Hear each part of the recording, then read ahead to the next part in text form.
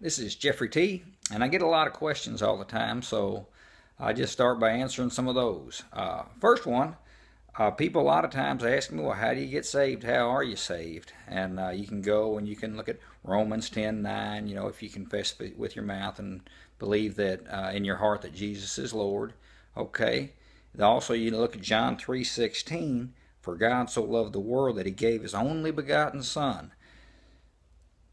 that whosoever believeth in him should not perish but have everlasting life.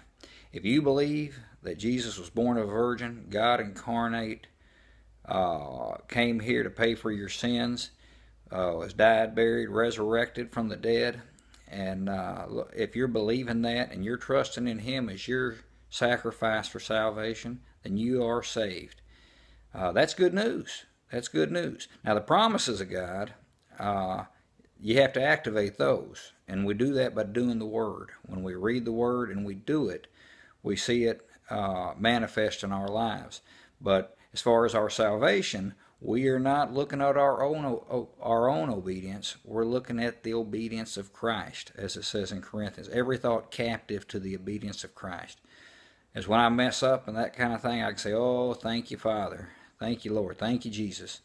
That it's not my obedience you're looking at, but you're looking at Jesus' obedience.